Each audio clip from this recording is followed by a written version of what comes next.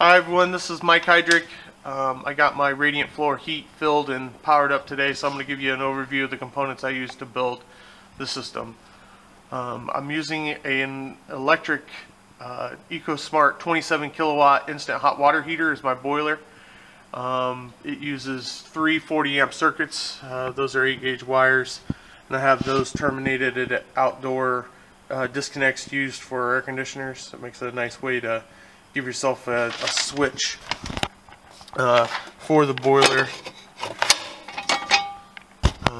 so you can actually turn off each of the circuits. It's not to provide overload circuit protection, just for a disconnect. So the boiler, the hot water heater, uses 3/4 inch fittings in and out. I'm using 3/4 inch PEX, and these are the watts quick fit settings. That makes it real nice install. They work with PEX, copper, PVC. There's no sweating, and the beautiful thing about them is you just push them on and you're able to actually rotate them slightly, so it makes doing the install and building the panel a lot easier. I've got a pressure and temperature gauge coming right off of that, and it has a service port, so you can actually remove the valve or remove the gauge if you have problems. These are the standoffs I'm using to mount my system. Next we have the Honeywell Auto Air Eliminator Super Vent. That is a micro screen that removes micro bubbles from your system. Off of that, I've got a thermal expansion tank here. This expansion tank's probably even a little large for the system I'm using. I'm heating 2,560 square feet with about 2,650 foot of 1/2 inch PEX in my concrete floor. That's what this system is pumping water and glycol mix through.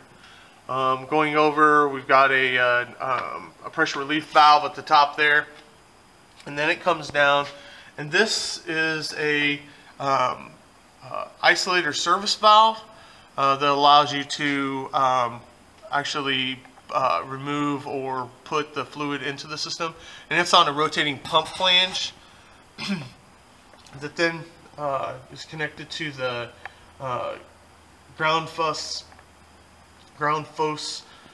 circulator pump. This is my primary pump. These pumps are the UPS 26-99FC. They're rated at 1.6 horsepower, and they have 0 to 33 gallons per minute. There's 3 different speeds that you can set this pump. I got a pretty good deal on them on eBay, so I just used that for both my primary and secondary pump. Should really size your pumps based on the amount of PEX you have in your floor. These particular pumps have a head range of 0 to 29 feet. After that, we have another isolator service valve. This is actually where you would introduce the fluid into your system, and the one at the top is where you would remove fluid or remove air from your system as you're doing your filling. This goes down into the 3/4 inch to 1 inch purge tee. This is basically your mixing valve that's going to mix the primary and secondary loops in your system. We're now switching over to 1 inch, and now this is an isolator ball valve here before the secondary pump. I'm only doing one zone because it's all just to heat my shop, so I only have the one pump. There's another ball valve, which then goes down, and then there's the manifold. This is an RHT 9-loop manifold. I bought the PEX and manifold system from Blue Ridge Company. You buy it based on the size of your building.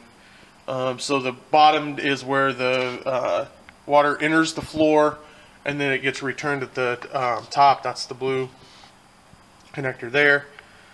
Still 1 inch watts fittings and PEX, which then goes back up into the other side of that purge tee, and then we go up and we have another temperature and pressure gauge, and then I have a clear Y strainer. This is pretty nice for any system that is considered low temperature, because you're able to see the actual fluid moving, and then that enters again through the cold inlet to the boiler. So the way this works is there's a Taco 501 one-zone switching pump relay that when the thermostat in the floor calls for heat, then that switches the coils on the relays, and then that sends 120 volts to both of the pumps. And when those pumps start moving, they'll move water through the system, and when that boiler, when that instant water heater sees the water moving in the floor or through the system, then it turns on.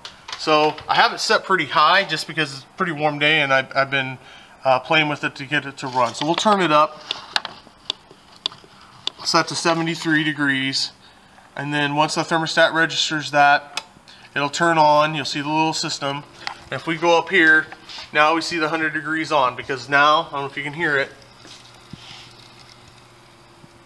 these are considered the noisy pumps, and they're very, very quiet. So I can only imagine if you spend a lot more money on your circulatory pumps, you would probably get even less than this. But these are very quiet pumps, and since they're moving, and you can see here the clear strainer, you might be able to see motion, but I have all of the air out.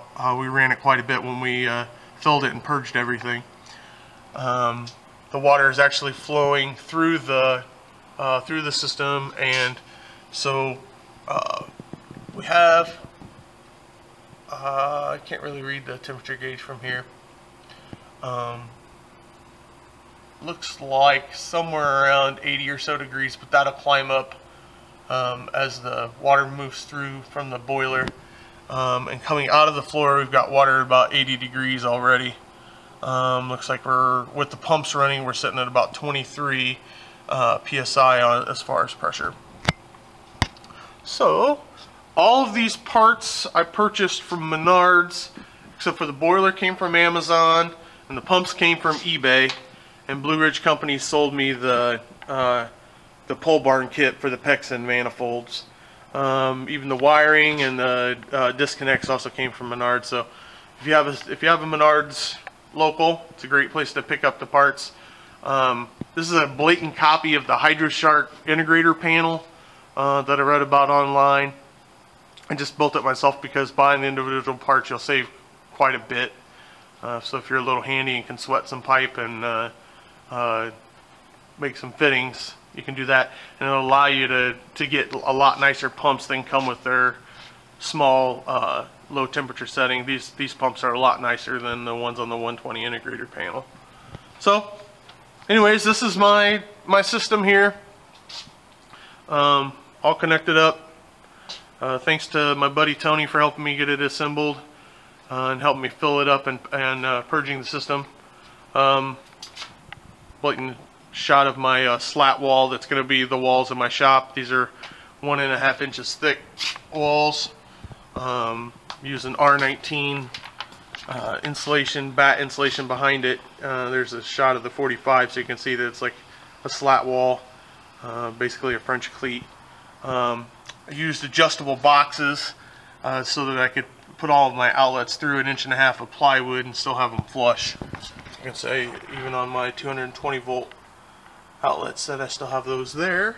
So lots of progress on the building, still a lot of work to do, lots of insulation, tons and tons and tons of plywood for the walls and ceiling, more plywood way over there, some binder bins, and beauty shot of the lights in the center of the building. So alright everyone, have a great day. If you have any questions, post them up, get a hold of me. I've got build logs on Sawmill Creek and WoodNet and Garage Journal if you're interested in seeing more about the shop or the radiant floor. Update it pretty regularly. Have a great day.